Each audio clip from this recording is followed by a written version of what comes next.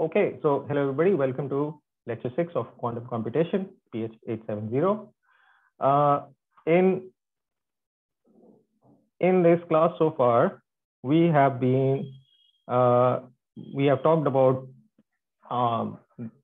the basic ideas behind classical and quantum computation, gates and circuits and so on. And then I talked about, well, okay, all of this is old stuff. I guess I don't need to go over that. So then I started talking about the mathematical prerequisites that are needed, which are linear algebra, basically. And it comes under the name of quantum mechanics, but it's actually all just linear algebra, okay? Vector spaces, but special kind of vector space, which is the complex vector space. And so because it's a complex vector space, you have two kinds of vectors, kets and adjoint kets, also known in the literature as bras. But I feel it's a time for a change of what do you call it, terminology, right? It's time we update it to something a little bit better. So I'm going to call them adjoint kets. Okay, and so we have these operations. We have inner product, expectation value, so on and so forth, right? So these are all the very basic things. So you should have you should feel completely comfortable with this notation, okay? And the one way to do that is to do all of the basically in chapter exercises that are given in Eastern and so on. All right, so I have given some of those exercises to you as for your homework assignment, but you have to do the ones I have given you, but you should definitely do the ones which I have not given you also, okay?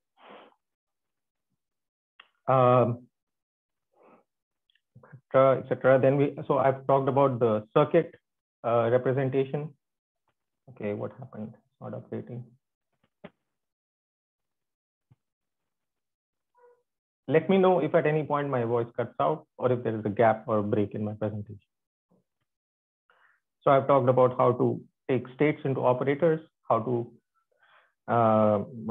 right, using this outer product, right? So this kind of thing. Let me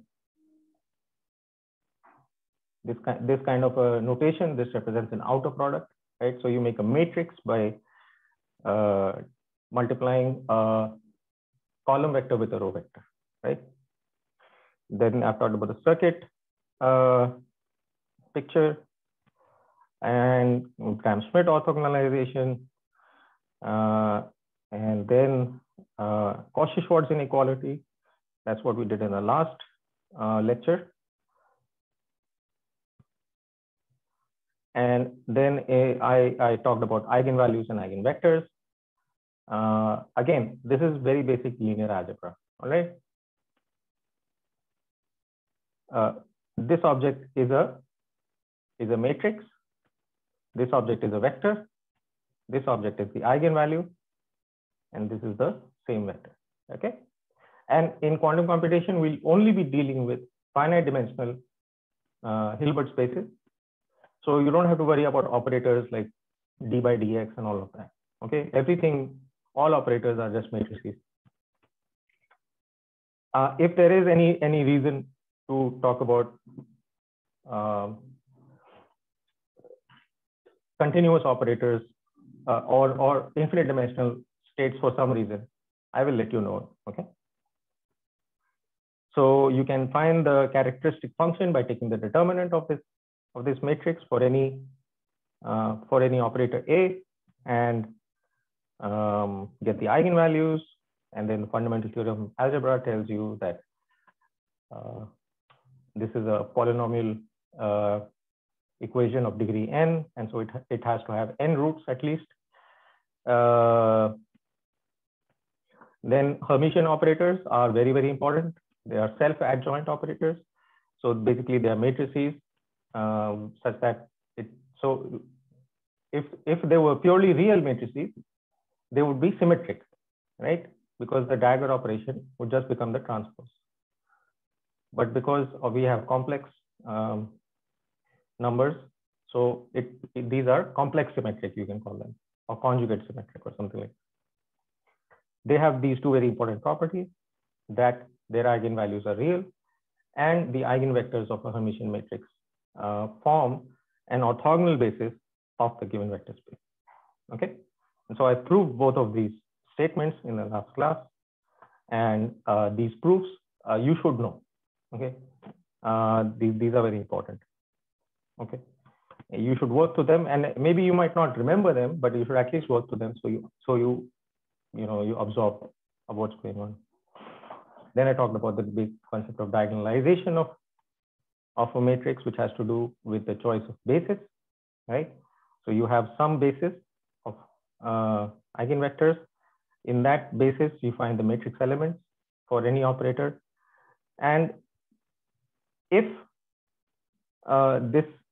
these eigenvectors are eigenvectors of the same operator, then this matrix is obviously going to be diagonal, right, by definition. But some other matrix is not going to be diagonal, right? So you can choose a different basis which corresponds to the eigenvectors of the second matrix. And in that case, in this basis, the matrix elements of the second matrix will be diagonal, but the first one will no longer be diagonal, right? So this is known as the process of diagonalization. So one can always choose a basis in which any given matrix, as long as that matrix is invertible. Invertible means that its determinant is not zero, and so we call such a matrix non-degenerate or invertible. Okay, and again, if you have questions, I will try to keep checking Mentimeter from time to time, but I might miss it sometimes. So you can also remind me, okay, what's going on. All right, then a few more concepts that we need to go over.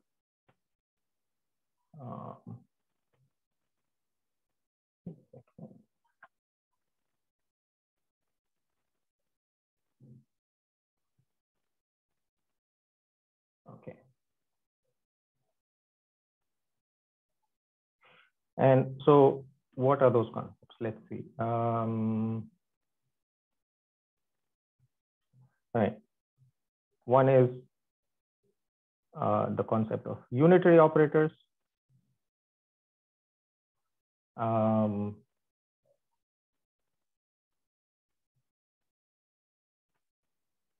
Projections or projectors, I should say.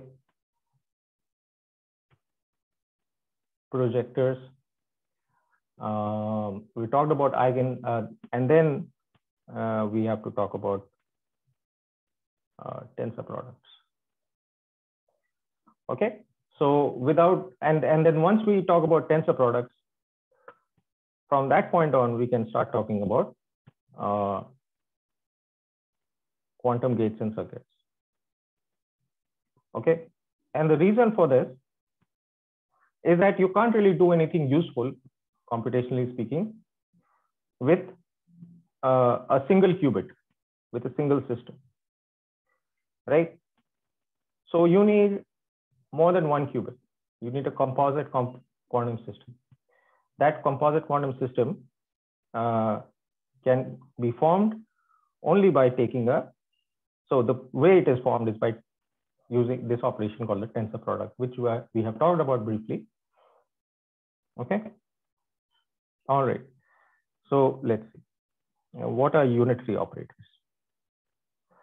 So now,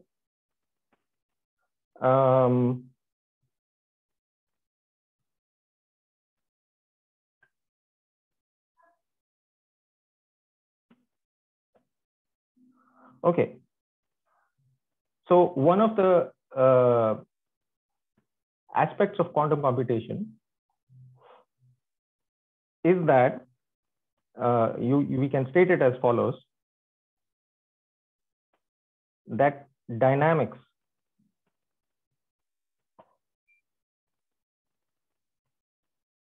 so what is dynamics? Dynamics tells you how a quantum state changes over time. So this is one word summary of quantum computation. That dynamics is computation, right? So what do I mean by dynamics? Dynamics means that how a system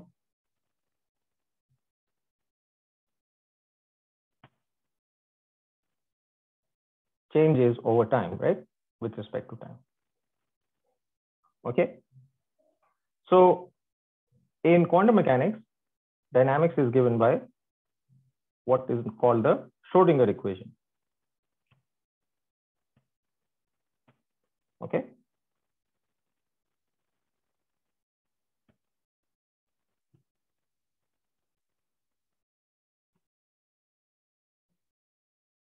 Now, so you don't actually, in fact, even need to use the Schrodinger equation to talk about quantum computation, but this helps because it allows us to introduce the concept of unitary operators. So, what does computation involve, right? Computation involves taking some quantum state of a system, right, and then evolving it, performing some operations on it, which represent some whatever, you know, different, which can be interpreted as various logical operations, right? So this quantum state, it encodes our data, our initial input to the system, and whatever there might be some ancillary or auxiliary data that might be needed for the computation to be successful, right? And then we perform whatever operations are needed. We get a final state, right? And then once we get that state, right, then we perform a measurement. And this measurement gives us the result of our computation, right? So this process where we are performing this operation, right? This process corresponds to something dynamics, right? So this is dynamical evolution. The quantum state is undergoing a change, right? So there are some constraints on how you should describe this dynamical evolution. So first of all, since psi of T2 and psi of T1, now remember, they're all in the same vector space, right? We are never leaving that vector space. We are all in this one Hilbert space. So psi of T2 and psi of T1, both of them are in a Hilbert space, H, right? So they must be related to each other by the action of some operator.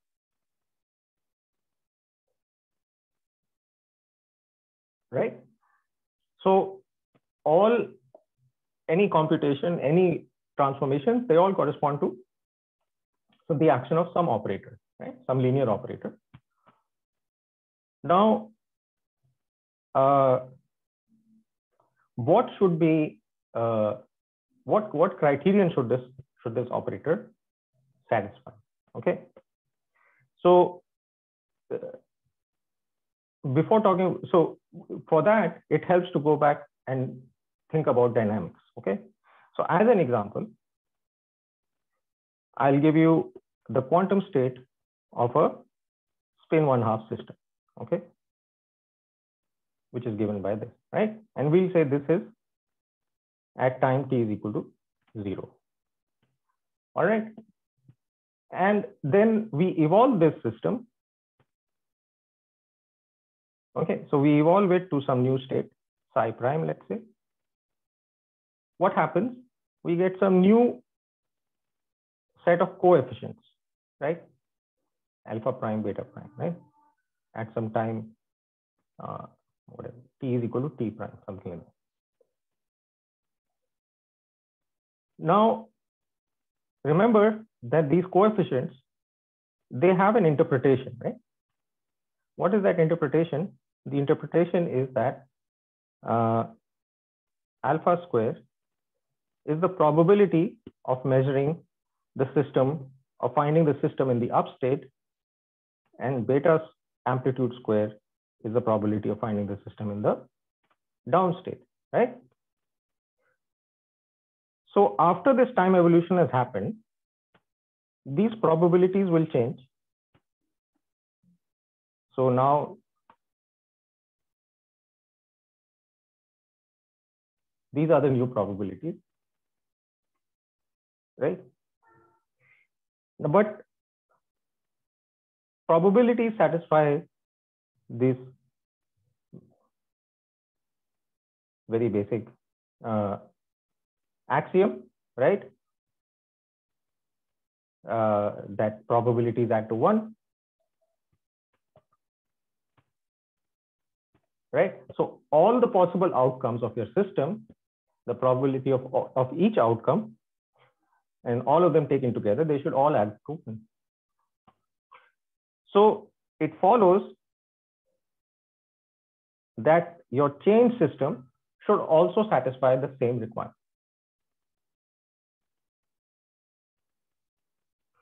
Right? So we cannot have a situation where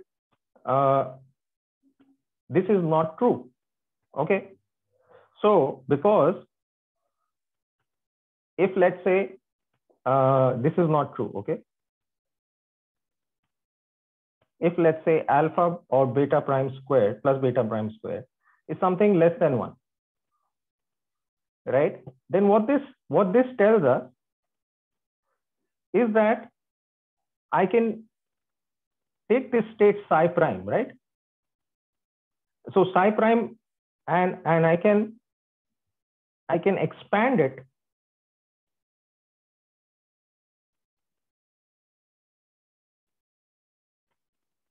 by adding some third component, which is orthogonal to the previous two components which are already there. Okay.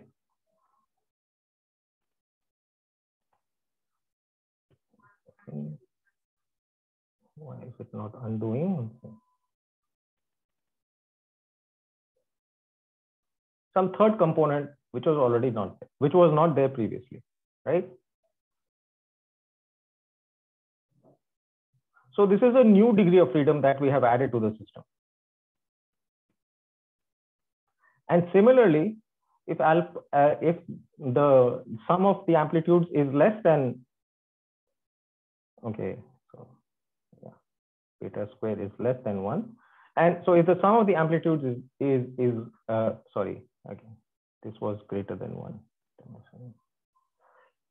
Yeah, so the undo thing I have to be careful because it's on a page-wise basis rather than a completely sequential.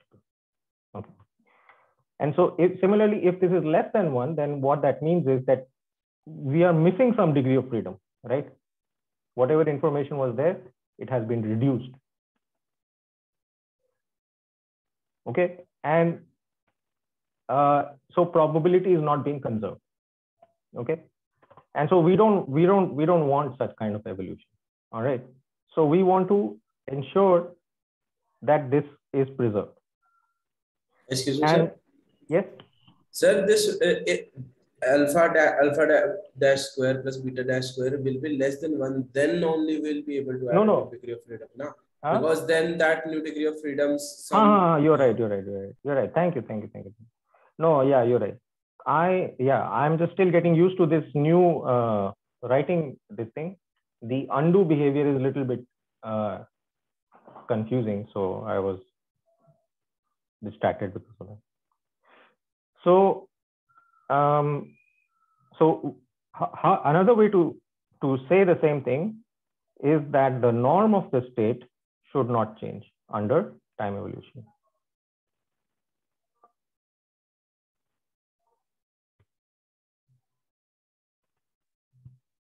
Okay. And the new state, remember, was given by some operator acting on the original state, right? And so we can write psi t prime adjoint of this state as the adjoint of this expression. So the adjoint of this expression is going to be adjoint psi t, and then we take the adjoint of this operator, right? Again, as a very minor sidebar, for those of you still struggling with the notation, if I have a matrix and I multiply it by a vector, right? And then I take the transpose of both sides, what does that do? I have to change the ordering of the matrix and the vector, right? So this is exactly what is happening here. Only difference is that in addition, there is a complex conjugation going on. All right. And so this implies that psi t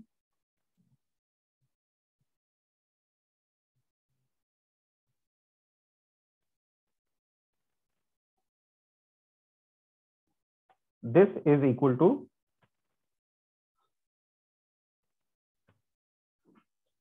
right. So this is the new norm. This is the norm of the new state, and this is the norm of the old state, and they both have to be equal to each other, right? And this implies that this u dagger times u has to be equal to the identity operator, right? Which means that u dagger is equal to u inverse, right? And so such operators are known as unitary. If the adjoint of an operator is equal to its inverse. Okay. And why are unitary operators important? Because, well,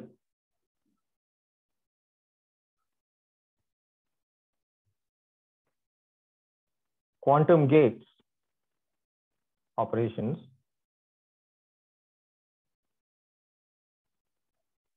are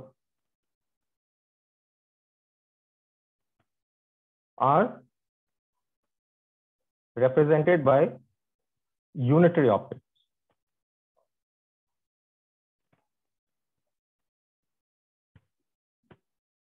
Okay. So this is obviously, from our computational perspective, this is very important. All right. Then there is an exercise in the text. There are some exercises on unitary operators and tensor products. So last time I had given you exercises till 2.25. Today, you should, following today's lecture, you should do the exercises 2.26. And I'm just going to write down all the exercises because really all of them are essential. Unless you have picked up enough of the material and you're comfortable with something and you're like, okay, I know what's going on. All right. So one of those exercises, well, maybe not one of those exercises. 1 second.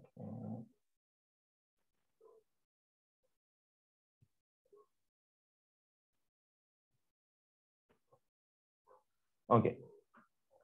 So I don't know which exercise, but this is, I'll just give it exercise.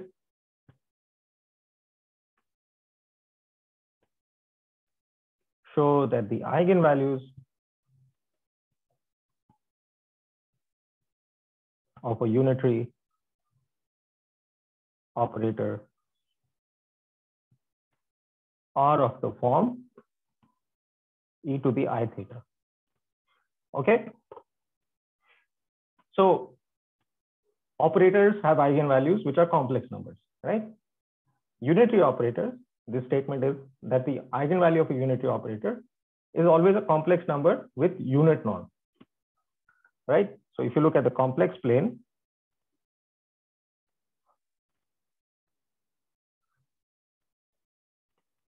yeah, see, this is nice, right?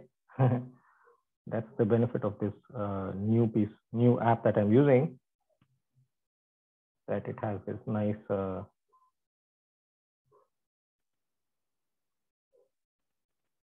geometric. So this is,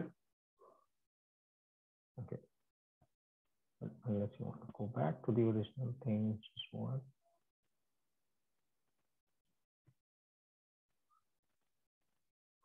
No, 1 second. Yeah. So this corresponds to Z is equal to 1, right? This is REZ, IMZ, right? This is the complex plane. Okay, so what next? Projectors.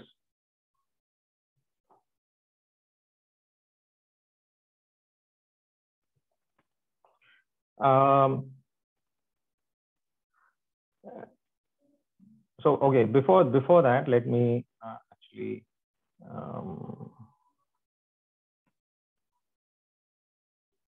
tell you a little bit more about the Schrodinger equation, because it is relevant in the context of unitary operators.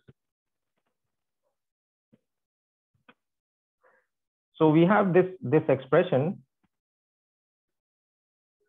and this expression can be solved exactly when this matrix H is not time dependent. When it's not time dependent, this equation has a very simple solution, which is exponent minus I t by h bar h psi t. Sorry. So I should write this as h psi. So okay, let me.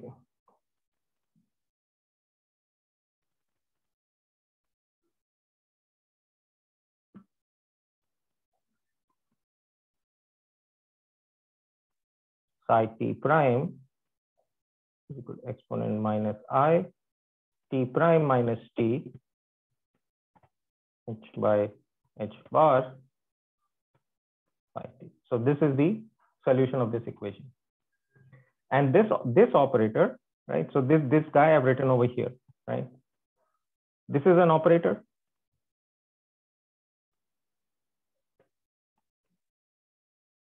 This is an operator, and this is called the time evolution operator.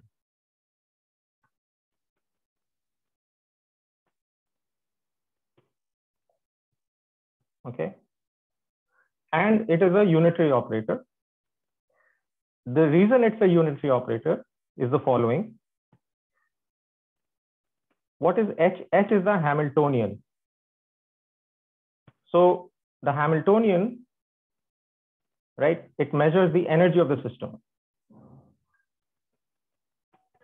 It measures the total energy,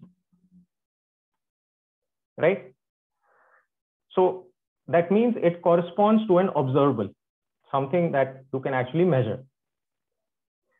And since this is an observable, it has to correspond to, it has to be a Hermitian operator. Okay, so this is something that I should have mentioned in the context of Hermitian operator.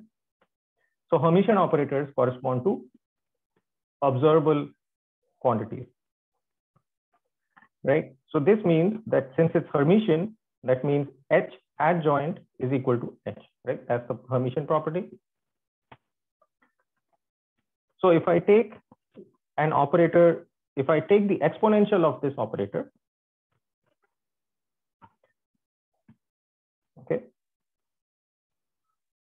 so I take the exponential of I times H.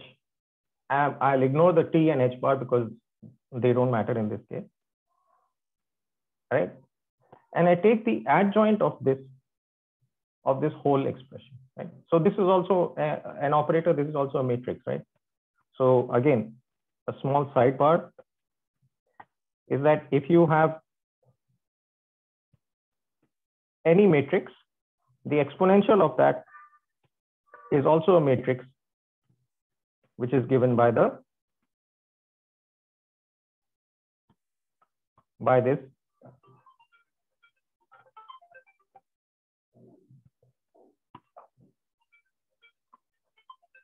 one second, please.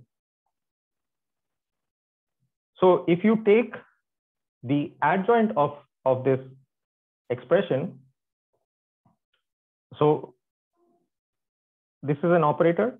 So if I take the adjoint of this expression, it becomes the exponential of the adjoint. Okay, so again, if you don't know how this is happening, convince yourself, right, by writing down the Taylor series expansion of this exponential term by term. Take the adjoint of each term, and then similarly write down the Taylor series expansion of this, and you will see that they are the same. Okay, and again, please let me stress that if these explanations are too quick for you, or you feel that, you know, I'm not doing it justice, you please let me know. Okay, and let me check Mentimeter in case anybody has any. Nobody has any. Nobody's used it actually, in fact. So okay, if anybody wants to ask something anonymously, they can use that. So if I take the adjoint of this exponential, I get IH adjoint, and this becomes e to the minus IH, right? So H adjoint is equal to H, that's the Hermitian property, and the I have to put a minus sign, right? Complex conjugation. And this operator, e to the minus IH, if I multiply it with e to the minus with e to the IH, what do I get? I get the identity, right? So this operator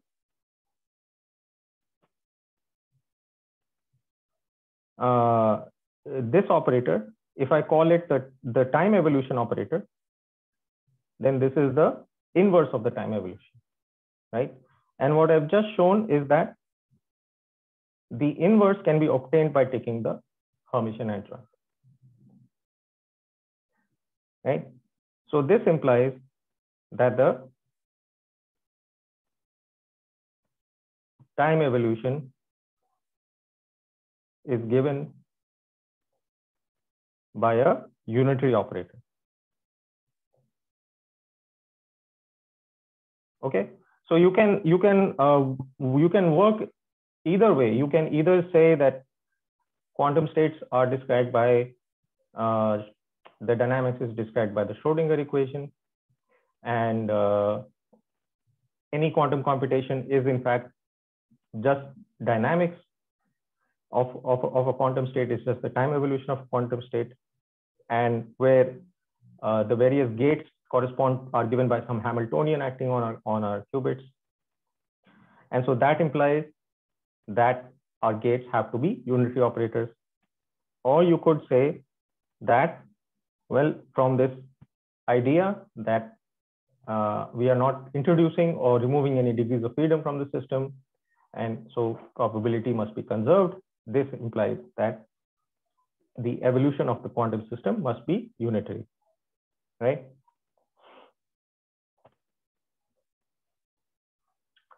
So we can summarize this as unitary evolution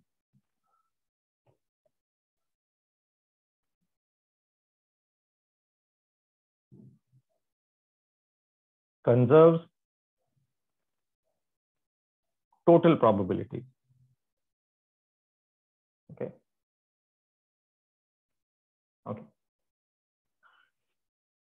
All right. Then we'll go on and talk about projectors. Okay. Now, So what is a projection, right? When you say that you are projecting something, what does that mean, right? So again, let's say that we have a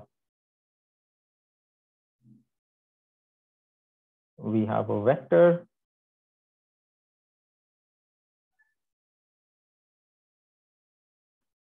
Okay, this is our vector, and this vector has some components, right? And these components are, let's say this is the vector v, this is vx, this is vy, right? So how would I determine the value of vx? I would take my vector v and I would take the dot product of the vector with the unit x direction vector, right? So what I'm doing is, right, I am projecting v onto the x-axis, right? So that is what projection does. Projection takes, so you take some arbitrary state, okay? This is some arbitrary state in your Hilbert space, okay? And then you take some other arbitrary state, okay? So these are two arbitrary states. And then, so I can write psi in the following way. I can write it as alpha phi plus beta phi perpendicular. Okay, and I can do this for any state. In terms of vectors, these ordinary real vectors that you are all comfortable with, what does this correspond to? I have some vector A and some vector B, right? And I can always take A and write it as a sum of vector B plus another vector which is perpendicular to B. So diagrammatically, how does that look like? It looks like this. You have a vector A and you have a vector B, right? So this is A and this is B. And we will have the orthogonal vector, right? There will be a unique orthogonal vector to B. So I'm calling it B perpendicular. So I can always take my vector A, right, and project it so that one component lies parallel to B and the other component lies perpendicular to B, right? Okay, never mind messing around too much with the colors, sorry. Right, so I can always take my vector A and project it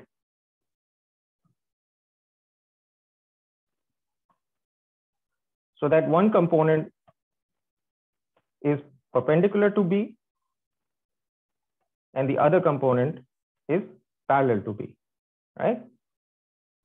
So I can write this parallel part as, let's say, alpha, and the perpendicular part as beta, right? So it's exactly the same thing that I'm doing with these quantum states. I can take any quantum state, any two quantum states, and I can write one state in terms of a component along the other one and a component perpendicular to the. Okay. Now the question is that if you are given two such states, how can you determine this alpha, right? This projection. So in this case, how to determine alpha, right? Well, let me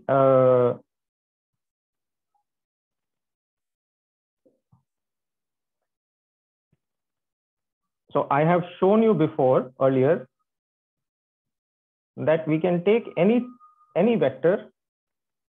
It can be the same vector, or you can take two different vectors and you can make a matrix out of that, right? This is a matrix, right?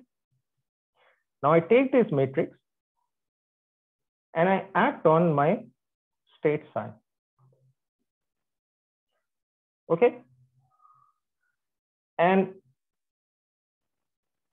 my state psi, I can write in this way.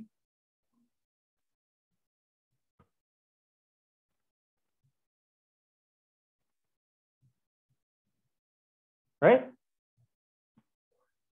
Okay. Now, what is the action of this p psi on the first part? On this phi unit vector, right? And assuming that phi is unit length, this just becomes phi. Assuming that the norm of phi is 1, right? And what is the action? So this I can write as p phi acting on phi. What about p phi acting on phi perpendicular?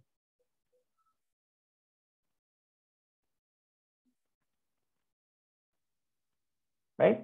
What is this? Well, this is going to be 0, right? Because by definition, these two states are orthogonal to each other. So if I take p phi and act on psi, what does that leave me with? It leaves me with alpha. Well, it leaves me with alpha times phi. Right? Again, so I'm taking my phi to have unit norm. Okay. And so this is called a projection operator. All right. And the projection operators have one property, which is that if you take the square of the projection operator, you get the same operator. Okay. And it's again, you can work that out explicitly. So this is also an exercise in this ket adjoint ket notation, right? This is one copy of p psi, and then I act on another copy of p psi with this, right? So what happens now? Here I can take this fellow and this fellow, right? And I can write this inner product here, and then I'm left with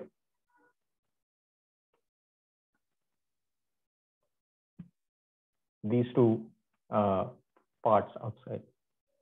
And this is equal to 1, right? Because I've said this is the norm, these are normalized vectors, right? So this is equal to the projector itself. Okay. And projectors will become very important when we, in particular, when we talk about measurement. Because what measurement does, measurement takes your quantum state and it projects it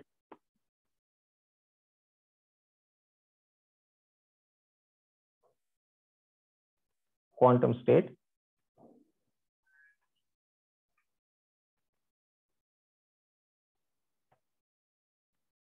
and returns the amplitude associated with that component.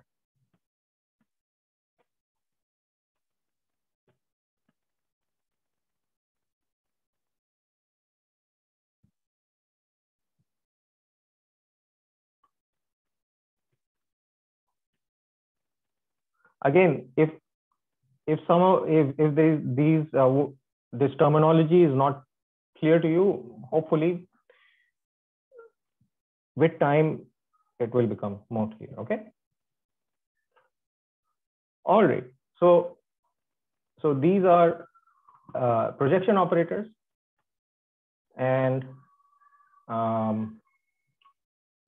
let's see. Right. So now we can try to, well, I'll do a few exercises from the book. Okay. So exercise 2.30. Well, okay. So before that, we have to talk about tensor products. We haven't talked about tensor products. So I'll talk about tensor products first, and then we'll talk about, right? So I have talked about unitary operators and about projectors. Now the remaining concept is that of a tensor product, which I have talked about a little bit before, but maybe not in complete detail. Okay, 1 second.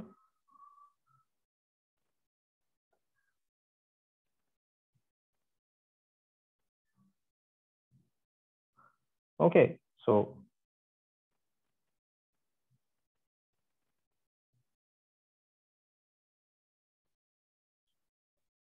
tensor products. All right. And like I said at the in a little bit earlier, this tensor product is the fundamental building. It is what allows us to build composite quantum systems, and it allows us to do quantum computation. Okay. So what is a tensor product? Okay. Let me give you the technical definition. Okay. So let V and W be vector spaces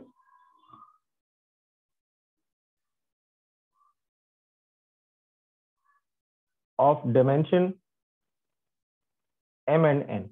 Okay. Then the tensor product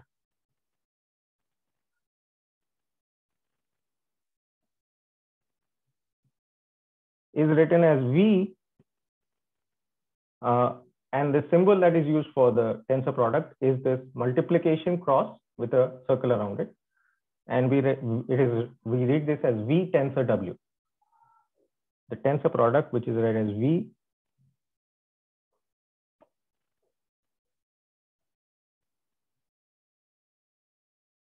tensor W, is a vector space of dimension M times N. Okay.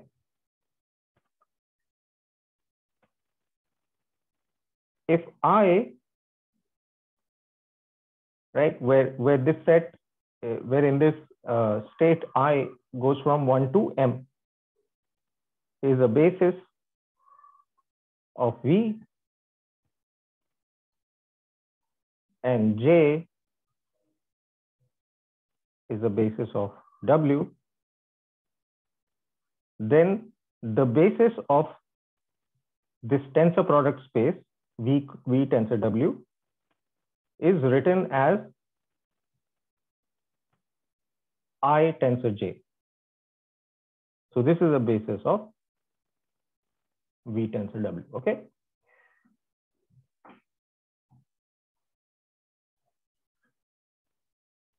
Now, let me just recall, I had talked about tensor products. So let me just go back and remind myself exactly what I had told you. So I maybe save a little bit of time.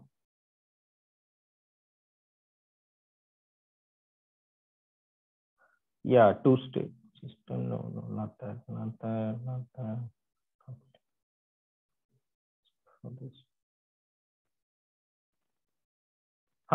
Yeah. So yeah, okay. I talked about this in the context of Hilbert space being big, right?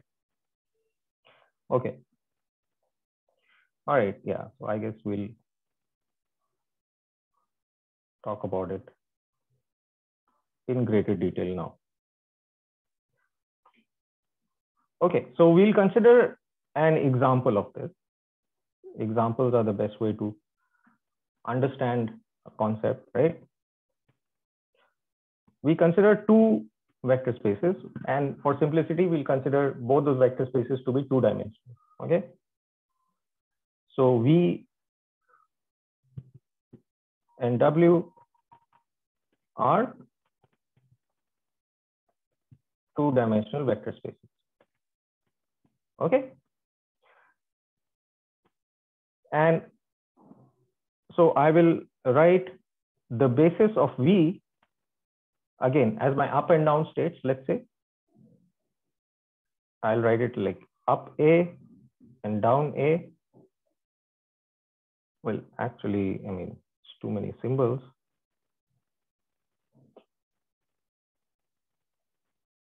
Maybe better to just call them A and B. So these two states are a basis of A.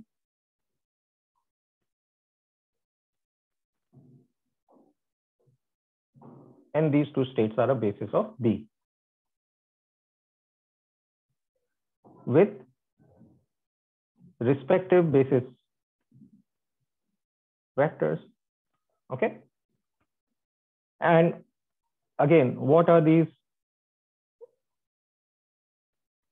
If you want to write them in components, right, it would just be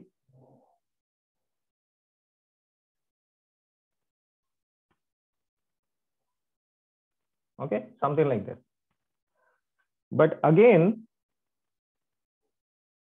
please keep in mind, remember, A and B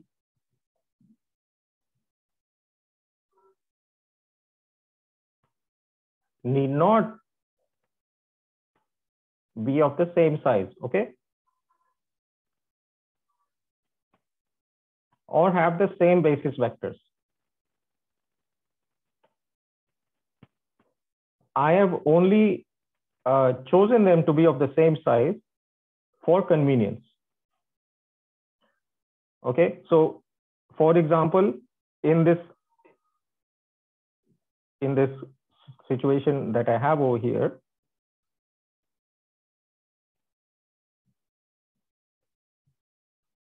in the above, I could have taken my basis of B to be something else, right? I could have taken it to be these states instead, right? These two are also orthogonal vectors. Okay, so just please keep that in mind. So these are my basis vectors of A and B, right? Now,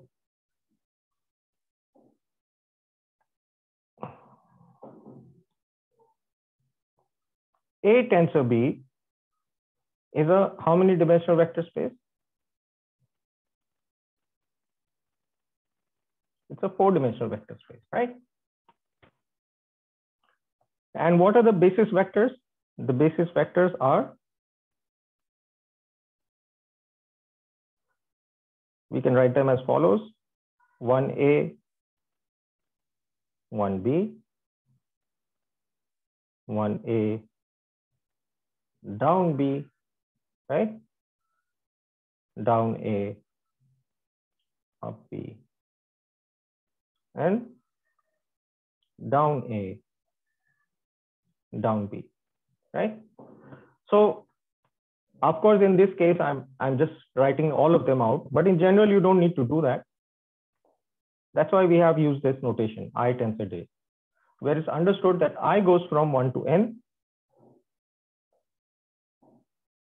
I goes from 1 to M, and J goes from 1 to N. Okay. And if you want to make it even clearer, you can put some sort of a label here to indicate that you're talking about a vector space V and a vector space W. Okay. So these are the basis vectors. Okay. And now, how do I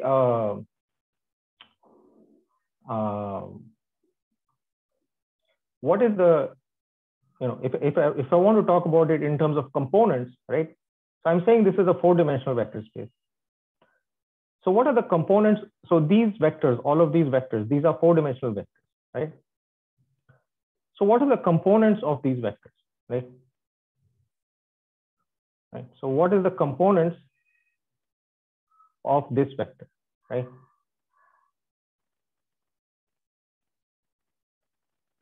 In A tensor B. Okay. Well, let's see. What was A? Up A was 1, 0, tensor product with 1, 0. Okay. So the operation of tensor product is given as follows. Okay. Let me use colors again. Let me make this blue, let's say. No, not this blue. This blue. I'll make this. Okay, hopefully that's not too. So this consists of the following. You take the 1 and the 0, and you multiply them in this way, in the way that I have shown. Make this red.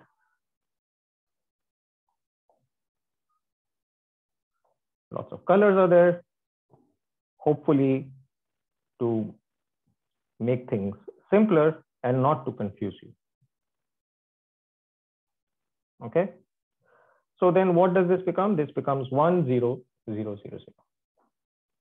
Right? This is a 4-dimensional vector. I've given you the components explicitly. What if I had used a different basis? If up B, right, I had used a different basis, was 1, 1. Then what would be the components of this? It would be 1,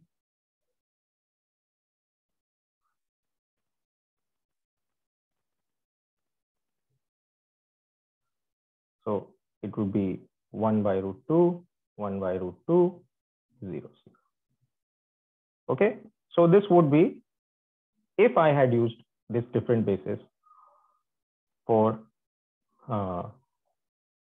the B Hilbert space or the B vector space. Okay,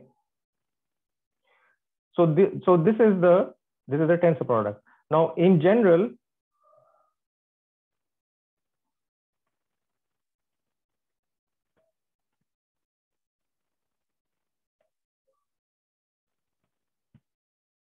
given any two matrices,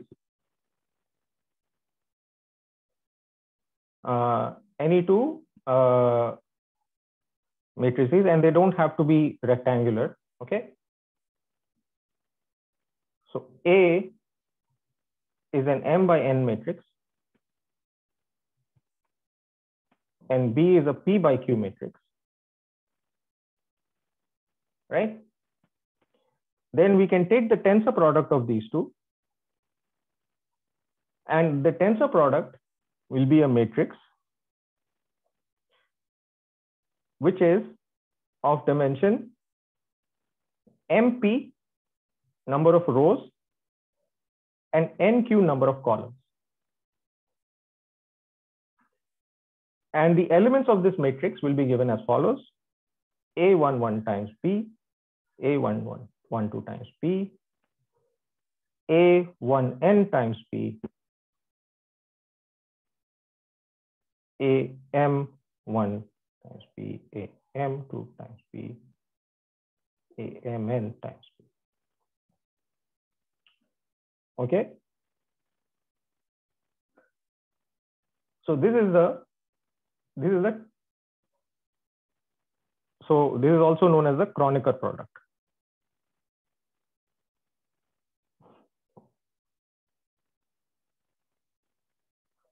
Okay.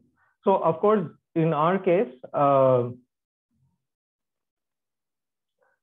we will not have much occasion to use rectangular matrices. We'll be using mostly square matrices. But this Kronecker product is well defined for any arbitrary matrix. Okay. So as another example, if you have a matrix, if you have two vectors, let's say like this, the tensor product is given by 1 times 2, 1 times 3, 2 times 2, 2 times 3, right? Equal to 2, 3, 4. Another example, and I'm just taking these straight from Nielsen and Schwang, is the following. So remember, we introduced the poly Z matrix, just this.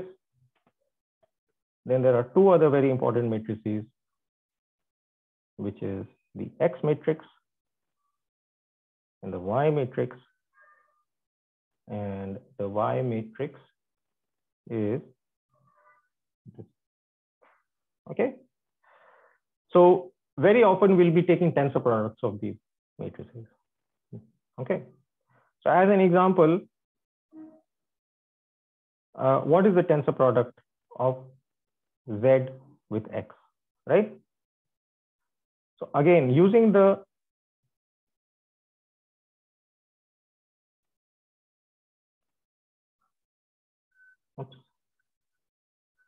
Z11 times X,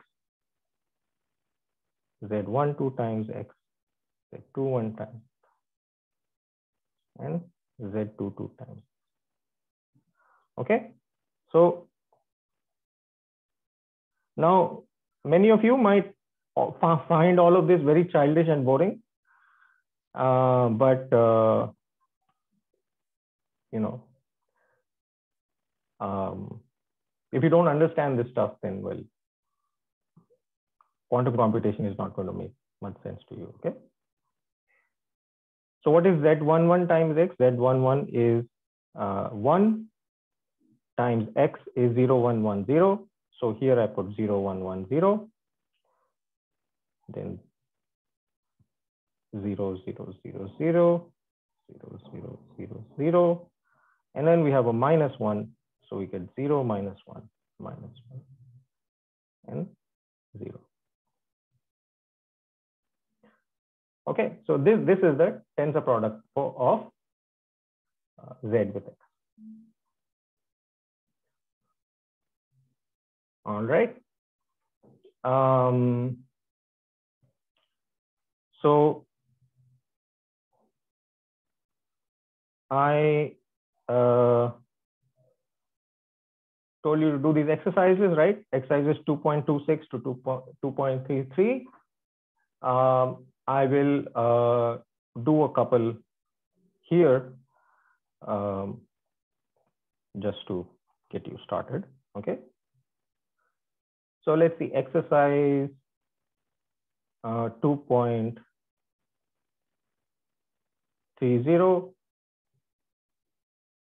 Show that the tensor product of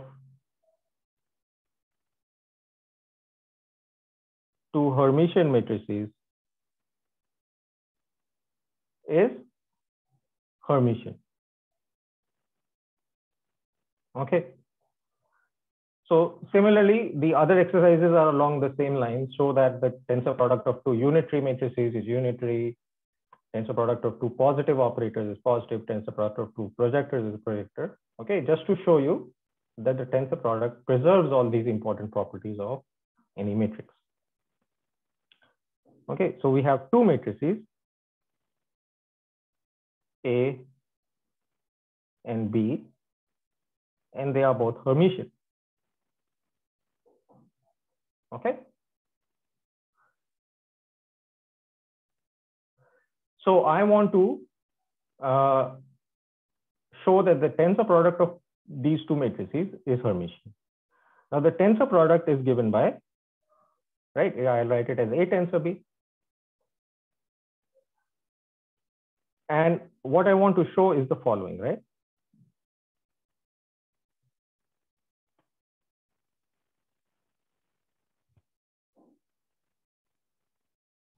Right? I want to show that A tensor B adjoint is equal to A tensor B. Okay. Well, first let me make the following statement, that the adjoint of the tensor product is equal to the tensor product of the adjoint. Okay. This is, I'm claiming this. Okay. Once I claim this, then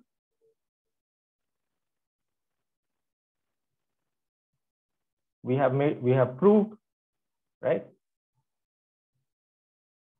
Similarly, the other exercises are along similar lines. Show that if A is unitary,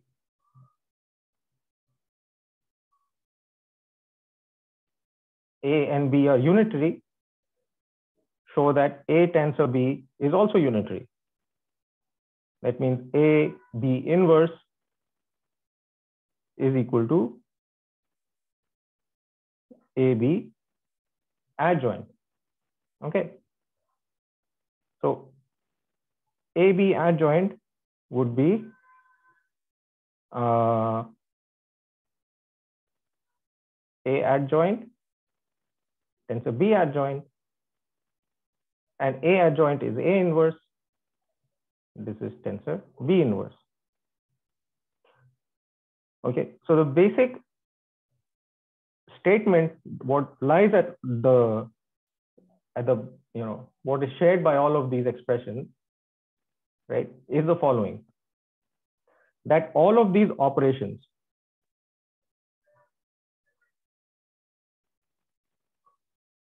such as the transpose, complex conjugation,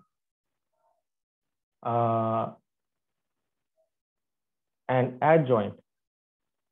Well, if transpose and conjugation satisfy this, then adjoint automatically satisfies it.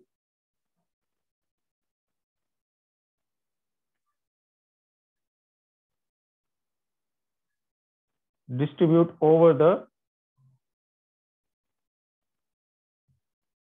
tensor product.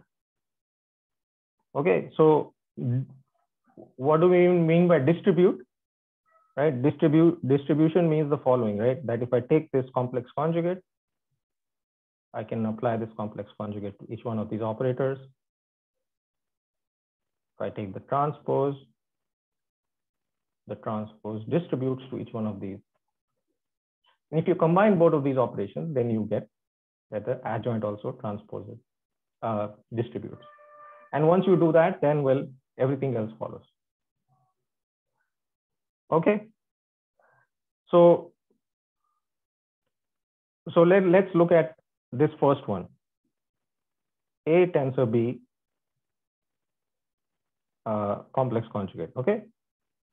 Now, what was A tensor B? It was A11B to A1MB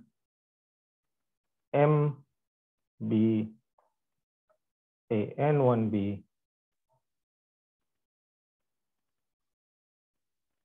and ANMB. Okay, I've gotten my N and M switched over, doesn't matter. So I take the complex conjugate of this.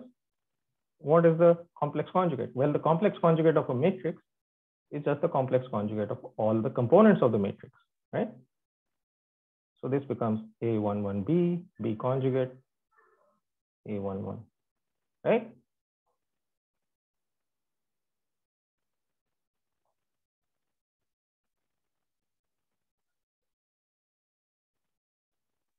Okay. And what is this? This is A conjugate tensor B conjugate. Okay. The transpose is probably going to be a little bit more tricky than this. So I'll leave that for you. Okay. And I'll stop here for the day.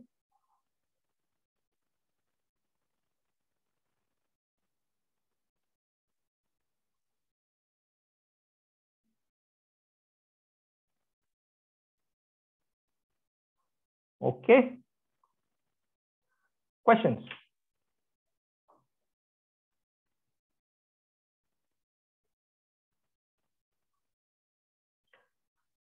Yeah, if you have to leave, that's fine. It's not an issue. If people have other things to take care of. Any questions?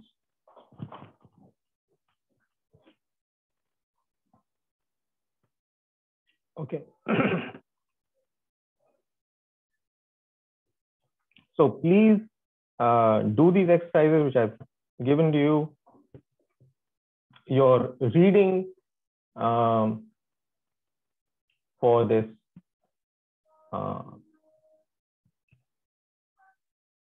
lecture. Well, so far what we have been doing is we have just been working with the mathematical basics, and all of that is in section 2.1 of Nielsen and Schwab.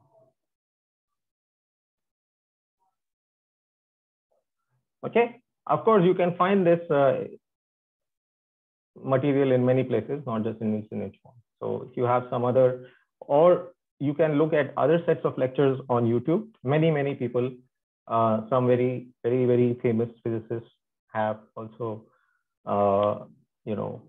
recorded sets of lectures. In fact, instead of watching my lecture, you could just learn quantum computation watching theirs. But unfortunately, you won't get credit